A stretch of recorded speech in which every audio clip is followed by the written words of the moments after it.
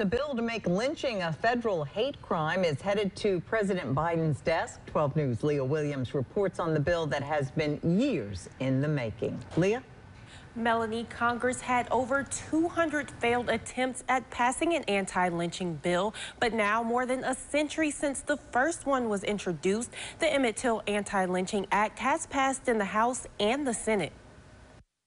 The Senate has passed legislation that would make lynching a federal hate crime. This comes 1 week after it passed in the House. For Jerry Mitchell, founder of the Mississippi Center for Investigative Reporting, it's been a long time coming. It's a huge deal for the Senate and the House now both to pass this legislation for it to become a reality. The bill is named after Emmett Till, a black teenager who was beaten and killed here in Mississippi in 1955. It was sponsored by Illinois Representative Bobby Rush. Back in 2020, a similar bill was approved by the House, then blocked by the Senate. Mitchell says anti-lynching bills have historically been blocked by the Senate. The Senate was usually the holdup for many, many years. Senator Eastland from Mississippi and a lot of other Southern senators who opposed the anti-lynching legislation. They want the federal authorities involved in pursuing these cases. Mitchell says this bill will help make sure the hate crimes are prosecuted to the fullest extent of the law. What was happening and happened for many, many years is the states weren't